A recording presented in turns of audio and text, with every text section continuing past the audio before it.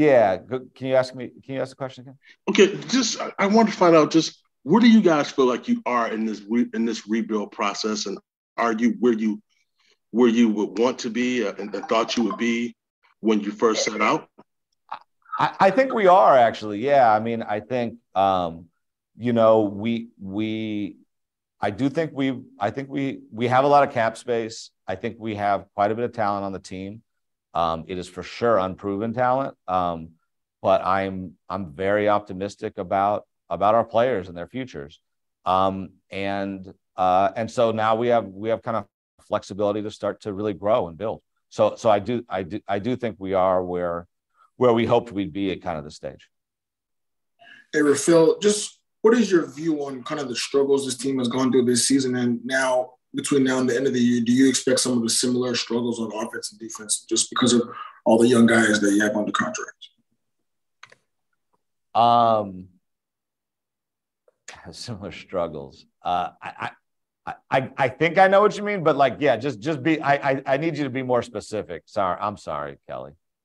So, I mean, this year has been a struggle in terms of trying to put together a comprehensive defense, comprehensive offense.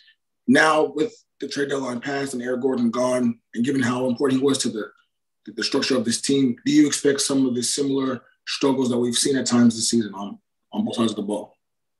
I mean, some of it is you hope that we grow on both sides of the ball. I mean, I'm struggling with the word struggle. Like, if you're saying, are we magically going to transform into a playoff team? I think that's probably very hard. But we want to see improvement. We want to see our defensive rotations get better.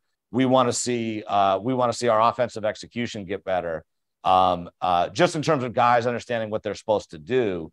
And largely those things had nothing to do with Eric. So I think, I guess, the honest answer is I haven't thought about it in that context much. So I guess I'm struggling to give you a good answer. What we do want is our guys really competing really hard. And I think if that happens, you're going to see improvement, because if you play hard and you're trying to do the right thing, that repetition will result in improvement both offensively and defensively on an individual basis, will result in a team basis. That's really a key for our group. And so I think that's what we're looking for. Your word struggle, I'm struggling with, but that's what we're looking for from the group is kind of, the effort which leads to really good habits, and those habits leading to improvement.